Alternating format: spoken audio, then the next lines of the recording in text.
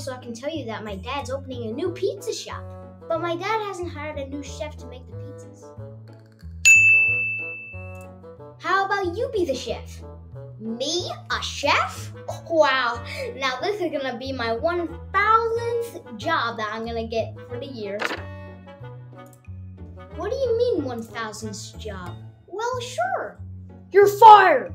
You're fired! You're fired! Ah, good times. Well, I'm gonna go hire another chef then. Wait! Please, I wanna be the chef. Are you sure? Yes. Okay. Oof, these are a lot of people. Bob, you doing good in there?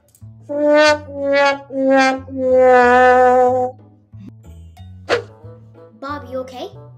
No, I'm not. I don't even know how to cook. Come on, Bob. Cooking is easy. Cooking is easy? Cooking is easy. Hey, it's your boy Bob Jr. and I'm going to show you how to make pizza. So you see, you gotta roll it up with your squishy hands, if you do have squishy hands, I mean. So anyways, ignore that. Now I'm just gonna have some coffee. Refreshing. Oh no, my coffee! It's spilled! Well, in reasons like this, you could just get a cup of coffee and, spill that mozzarella on like it's nothing. And then after that, you just get a pan and start hitting it like...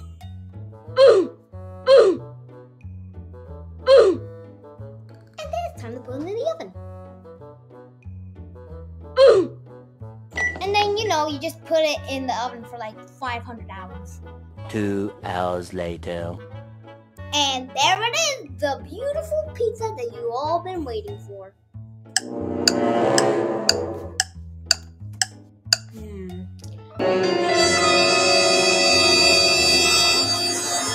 The crust is very thin.